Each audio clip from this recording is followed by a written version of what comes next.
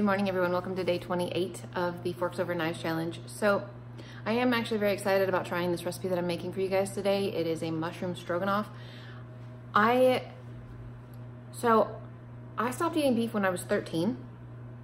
I've never really eaten pork, although I used to really like Canadian bacon. I just couldn't eat it very often.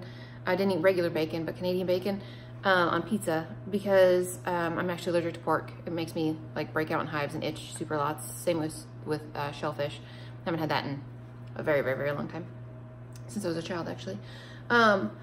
So having like a beef stroganoff was never something that I can't remember when I had something like that, except I did used to make like ground turkey stroganoff, and that I thought was very, very good. I really enjoyed it.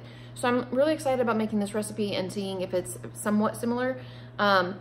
Although I don't really remember what it tasted like before. I just remember being rich and creamy and stuff, and I think that this is gonna be rich and creamy. So two things. So there's a recipe for mushroom stroganoff, and you need to make sour cream to go with it. So the tofu sour cream recipe that's in the book is right, is that one? Yeah, that one right there. So that's super, super easy. It does call for a 12-ounce package of tofu. The ones that we get are 16, so no big deal. I'm just gonna cut a quarter of it off and stick it back in the fridge, no problem at all. And then I need a tablespoon of lemon juice and a tablespoon of red wine vinegar. So that is like ridiculously easy. It does say salt to taste. I'm not gonna worry about that part. I'll put some salt in the mushroom stroganoff if I think that it needs it. I'm not too worried. So that's gonna go in a blender and just sit next to my stove until I'm ready to put it into the mushrooms after it's done. Okay, so moving on to the actual recipe itself. It kind of looks like there's a lot of ingredients here, but there really aren't. It's really not that bad. So there are the ingredients and the instructions. So I am, as a staple, I am gonna kind of cheat a little bit on this.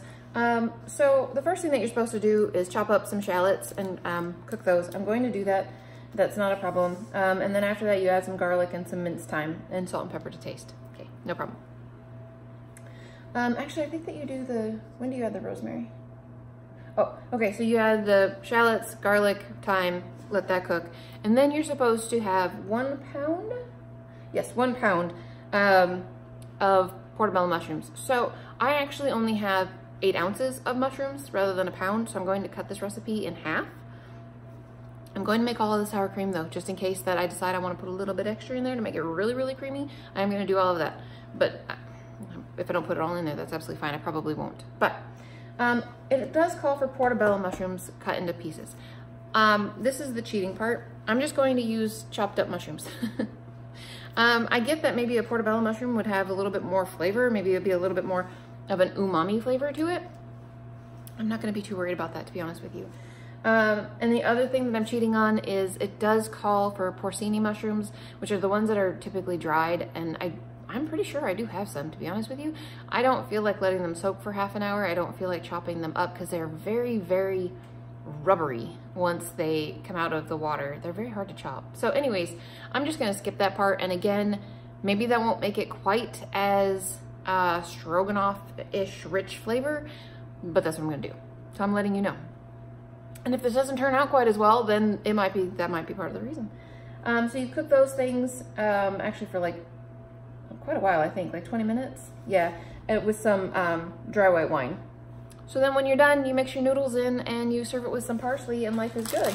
I do have some fettuccine noodles, some brown rice fettuccine noodles, so I'm just gonna cook half a package of those. I don't need the whole package.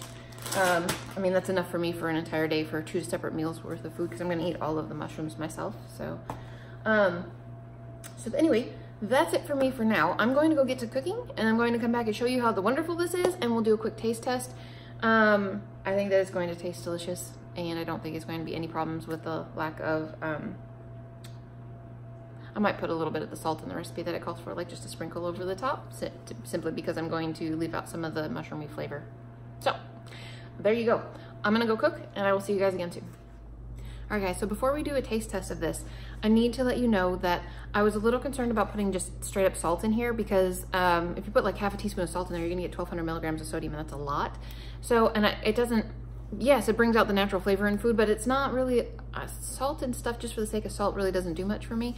So I measured it, half a teaspoon of the Better Than Bouillon no beef base, because that one is very much an umami flavor, very, very rich. And it has 325 milligrams of sodium when you use half of a teaspoon.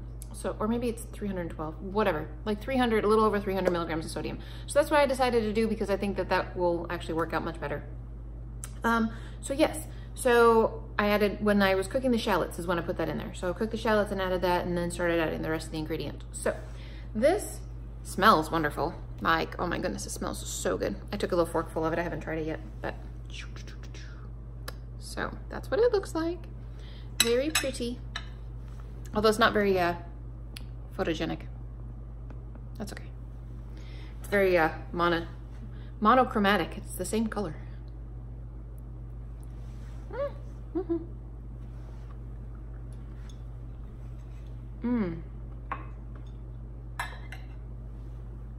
Holy cow, that's good. Ooh, that's really good. I like that a lot. I'll have no problems eating the rest of that. Yum. Okay, well, that's awesome. That turned out real well. So I'm gonna go, I actually would totally recommend making the full amount of this recipe because that's very good. It was a little bit loose towards the end, so I ended up cooking it for a little bit longer. You could totally add a pinch of flour to it and whisk it in there to get that to thicken up if you didn't want to be patient and wait for it to finish letting some of the liquid go. That would totally be something I would do. That's why I would suggest it. But anywho, all right, I gotta go get ready for work and I will see you guys tonight for some exercise. All right, everybody, so let's talk about this mushroom stroganoff. Like, everybody that tried it thought it was awesome. That's only 3 of us, but still, all 3 of us that ate it or tried it thought it was awesome. I left a little tiny bit home in a little bowl for my husband to try, and he had it and said it was really good. And my technician at work, who does not like mushrooms at all, and I keep pushing food on her that she's like, bless you, that she's not 100% sure whether or not she's going to like, and she does not care for mushrooms. And she tried it and she's like, oh my gosh, that's fabulous. So anyways, that was a really good recipe. I would totally recommend that. And I'm not exercising today. I feel so guilty when I tell you guys that I'm not going to exercise, but I'd rather tell you that I'm not and than tell you I am and then don't. So, yeah, I don't feel like it. So there you go. I'm not going to. I'm tired. I'm going to go to bed. Waited up to see my oldest son is off to his first school dance type thing. So chatted with him for a little bit before he was going to go and do his thing. And I'm going to go to bed and it's like 7 o'clock. So there you go. I'm really tired. Anywho, I hope you guys had a great day and I will talk to you again tomorrow.